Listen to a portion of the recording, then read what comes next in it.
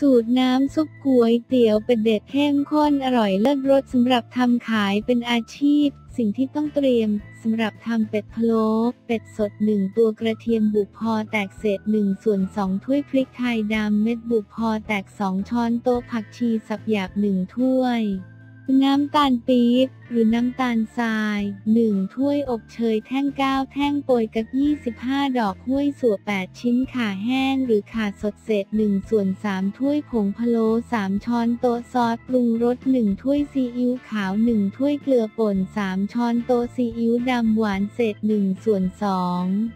ถ้วยเส้นก๋วยเตี๋ยวถั่วงอกขึ้นฉ่ายซอยกระเทียมเจียวผักชีซอยน้ำมันพริกเผาวิธีทำล้างทำความสะอาดเป็ดทั้งภายในและภายนอกดึงขนเป็ดออกให้หมดจากนั้นเช็ดให้แห้งเตรียมไว้ใส่ผักชีกระเทียมบุก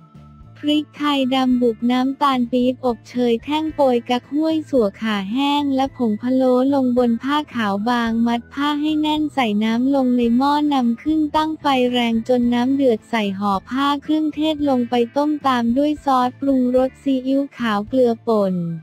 และซีอิ๊วดำหวานตามด้วยเป็ดเติมน้ำให้ท่วมตัวเป็ดเบาไฟอ่อนสุดต้มทิ้งไว้นานประมาณ1ชั่วโมง45นาทีถึง2ชั่วโมงพอเป็ดสุกนำขึ้นจากหม้อตัดเนื้อเป็ดออกเป็นชิ้นๆตามชอบเตรียมไว้ลวกถั่วงอก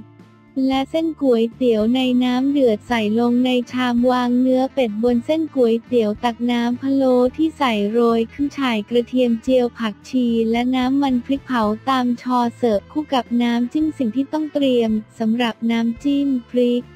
เศษ1/4ถ้วยกระเทียมเศษ